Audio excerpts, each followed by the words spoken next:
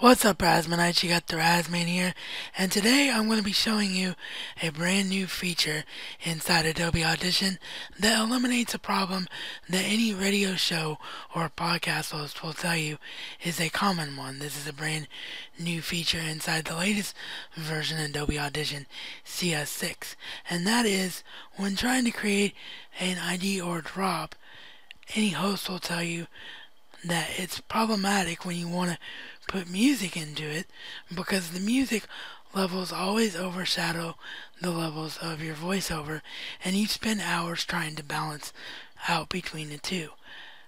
So thanks to Adobe Audition CS6's brand new feature, this is no longer a problem. And today I'm going to show you just how easy it is to do. As a time saver today, I've preloaded and recorded all audio that we're going to be using so that we can just jump straight into the process. But quickly, let me address why you see WavePad audio recorder on my screen. I've had all kinds of problems getting the audio and video to sync up from Camtasia Studio lately, so I'm using the Wave audio recorder to create a backup of this audio, as well as telling it to render the audio separately, so one way or another I should be able to get this tutorial done. So the last thing that I loaded was the music. So my first step here is to go into my raw voiceover track and go into insert into multi-track, new multi-track session. From here we want to name the multi-track session exactly what we want the file to be called. So in my case, I'm going to name it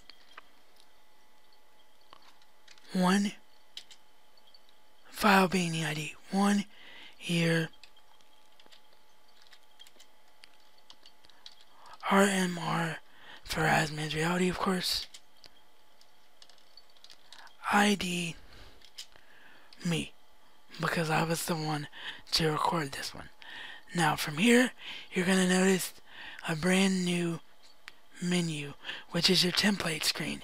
This is a new feature that Adobe Audition CS6 has added that previous versions of Audition did not. What we're going to be utilizing today is the template called Radio VO with Music Ducking, which stands for Radio Voiceover with Music Ducking. As you can see, I've already pre-selected it, but in case it wasn't, all you need to do is click the drop-down menu and select it. So we're going to click OK.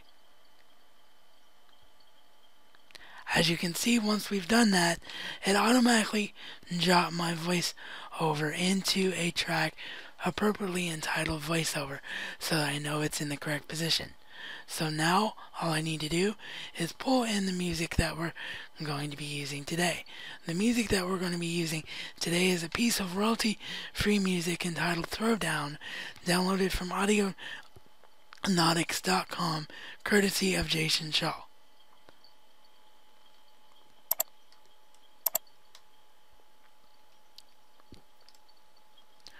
Okay, so now that our music has been loaded into the music track, you'll notice that it's far too long for what we actually need it for.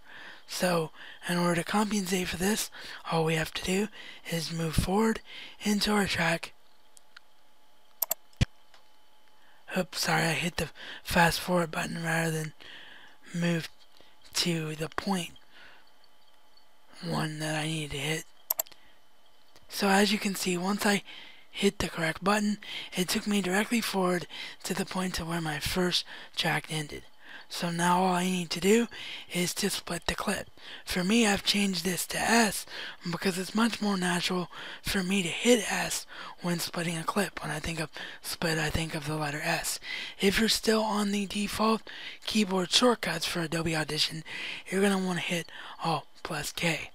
So we split the clip, then simply right click into the music that we don't need and delete.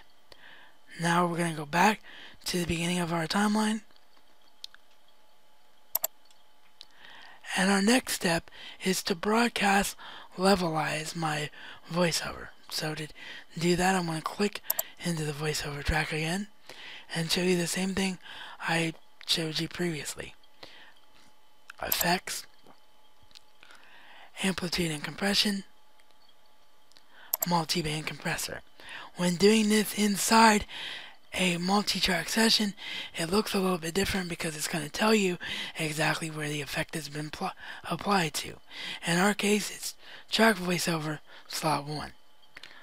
So since this is a multi-track session, the effect has already been applied, so we don't need to do anything but X out.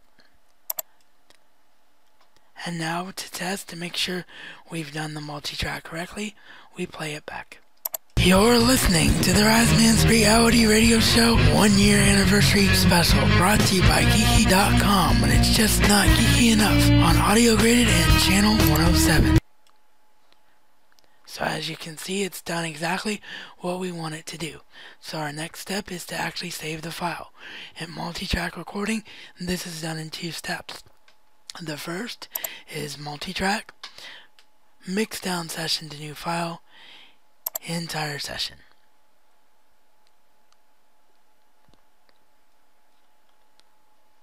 The second is to save the actual file. So to do that, of course, it's file and save. From here, I need to do 2 things. One is that I need to change the default format from WAV to MP3. The reason for this is that I use Sam Broadcaster 4 in order to broadcast the radio show, so I need it to be MP3 format in order to work properly. If you have the means to save your audio in WAV format, I recommend doing so, as it's slightly better sound quality. But in my case, of course, I'm going to go into my drop-down menu and go to MP3 audio. The second thing is the Audition template defaults your stereo sound to 16-bit. Since you all know from the previous tutorial that it's a personal preference of mine to use 32-bit audio, I'm going to change that over as well.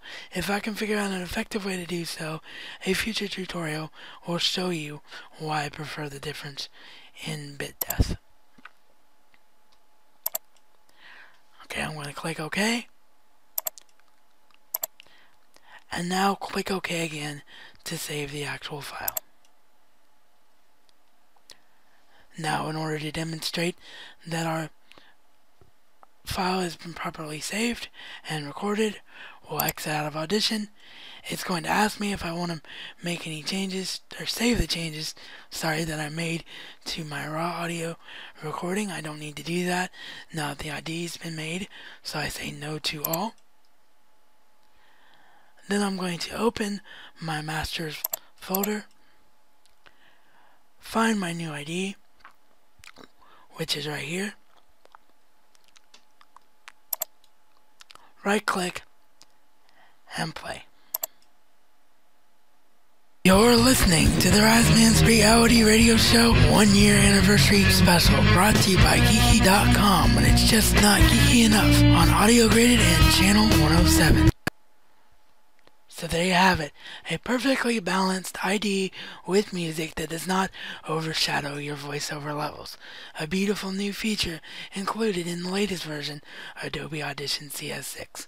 I hope you found this tutorial helpful, and if you have any other future tutorial requests, make sure you leave them in the comment box down below, or contact me by whatever means you wish, and I'll get to them as soon as possible. This is reality according to the Razman, and Razman style, it's not just a catchphrase, but a way of life.